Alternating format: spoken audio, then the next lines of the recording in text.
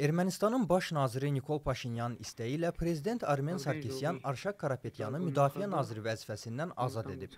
Onun yerinə keçmiş baş nazir müavini Suren Papikyan təyin olunub.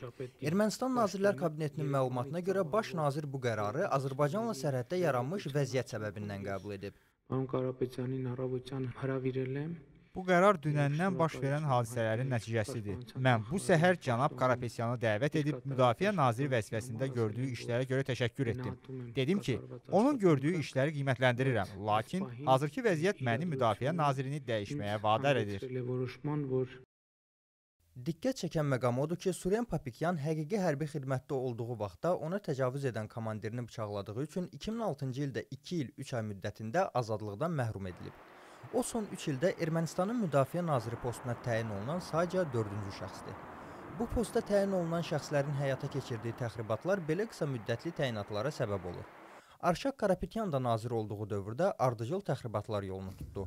Nəticədə gah onlarla erməni hərbçisi mühasirədə qaldı, gah da məğlub ordunun əsgərləri postlarını tərk etməyə məcbur edildi. Не бойся, выходи. Слышь меня?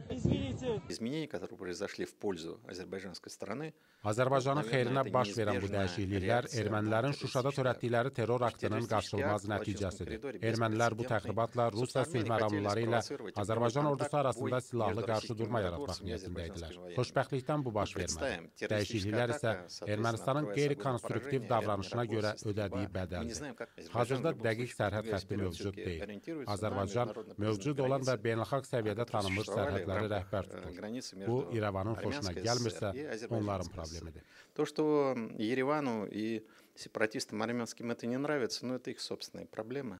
Azərbaycan xalqı tarixi zəfərin il dönümünü qeyd etdiyi bir vaxtda ermənilərin Şuşada, Kəlbəcərdə, Qaragöl ətrafında törətdiyi təxribatlar onu göstərir ki, Ermənistan rəhbərliyi həm kommunikasiyaların açılmasında, həm sərhədin delimitasiya, demarkasiya prosesinin aparılmasında maraqlı deyil.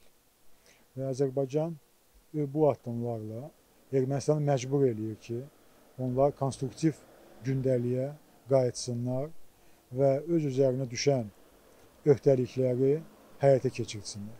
Vətən müharibəsindən sonra yaranan yeni geosiyasi reallıq rəsmi Bakının İrəvan üzərində güclü təzyiq vasitələri və mexanizmlər təqdim edir.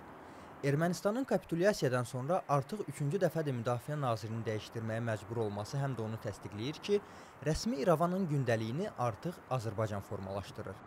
Süleyman Həmidov, Rəhim Nemətzadə, İTV Xəbər.